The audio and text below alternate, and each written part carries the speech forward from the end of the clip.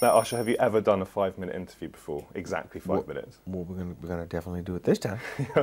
I'm going to ask you to count us down, please. Okay. 5, 4, 3, 2, 1. Once the battery's in. Okay. Before we start, I should point out that we have a similar-ish top on, although yours looks. Yes, we do. I noticed this. This is good. Man, nice color. Yours looks probably a lot more upmarket than Well, mine. thank you. Well, you know, I actually do my best with my fashion. Okay, I'm going to put the battery in. Here we go. Okay, cool. Here Here we go. In 5, 4, 3, 2, 1. 5-minute conversation. How many Grammys have you won? 7, How many US #1s have you had? 9. If I said to you, you can only have one more Grammy or one more US #1, which would it be? Which would mean more to you? It would mean more to me to have a #1 Grammy. A #1 Grammy? How do you mean? Come on, you can't. That is cheating. Well, you can have the best of both worlds, because if you get a #1 Grammy, that means you hopefully got a #1 album. Oh, I see. So both at the same time. Okay, now that is okay. That's a very political answer.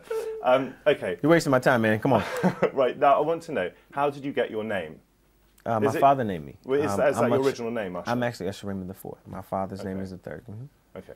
Tell me how you broke into singing. How did I break into singing? Yeah, it was a robbery. I broke in, and you know what?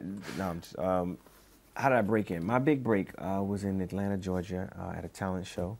I went on to be a part of a talent search, actually a TV show in America, and I was recognized and signed by a label. Am I right that you sang in a church choir as a boy? You are correct. How did that sort of influence your singing? In every way, the soulfulness of my voice comes from the church. Did you feel from quite an early age that you were on the road to success? Absolutely.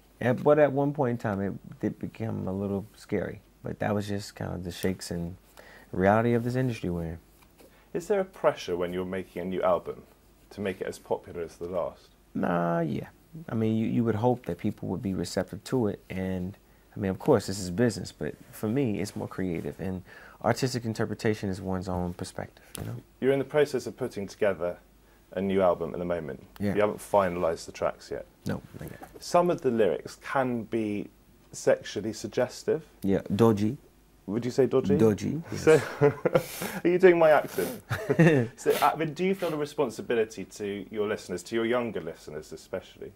I feel a responsibility to be as in the moment and honest as I can, you know, but at the same time being mindful that, you know, there's a younger demographic of people who do listen to my music, and there's something for them, you know, and that's why I create an album that gives you a full range of experience, because, you know, nowadays people pay attention to singles. You know, I'd like for them to buy an entire album, but some people will find a record that they like. That's cool, and that give them that opportunity to be a part of the experience. How do you feel your music, in a sentence or two, has developed during your career? I feel like it's gone up and up and up and up. How does it work with the lyrics? Do you write all your lyrics, or do you collaborate? How does it work? Well, now I collaborate more than anything, but there are times that I'm able to work with other people who will write for me. And are your experiences in some of your songs? Mm-hmm. Can it be hard to live your life, or some of your life, in the public eye? Yes. Is that a challenge? Yes. Tell me, in terms of your musical influences, do you have one singer that stands out, that's had the biggest impact? Michael Jackson.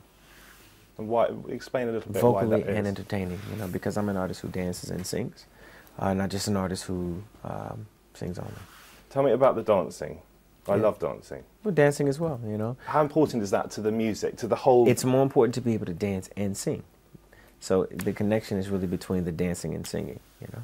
And when did you learn to dance? How did you pick it up? I'd always just kind of dance as a child. Tell me a little bit about what it's like. I mean, we've talked about living your life in the public eye, but Mm-hmm. being famous, being a huge name, Mm-hmm. I mean, how do you deal with that attention? And do you get things sent to you by fans? How do you deal with it? How do you deal with being such a huge name? I mean, has Comes it with changed the territory. It comes with the territory. you? Do you feel that it's changed you? Yes, for the better. Whereabouts in America do you live? I live in Atlanta, and I live in New York City. Can we talk a little bit about your acting? Yes. You're actually about to start preparing soon-ish? Yes, right. Mm-hmm. For a new role? Mm-hmm. Tell me a little bit about that. Scheduled to shoot in June. It's a role about Roberto Duran's life. I act in the movie as Sugar Ray Leonard, playing opposite Guy Bernard, and also Robert De Niro is in the film, who acts as his trainer, Ray Arcel. And have you had to train as an actor? Yes, I mean, I do some training. In preparation for this one, I did a lot of training, both physical and also acting. Back to music quickly. How do you prepare before you go onto the stage? Do you I get warm nervous? up. No, I warm up and I get a little nervous, but I take some tea and try to calm myself. And that, Usher, Here's a 5-minute. is a 5-minute interview. There you And go. before we go, I would love, and we don't have time for it now, to do a dance-off between you and I in our tops. But Man, you're I not going wish to do we that, are could. you?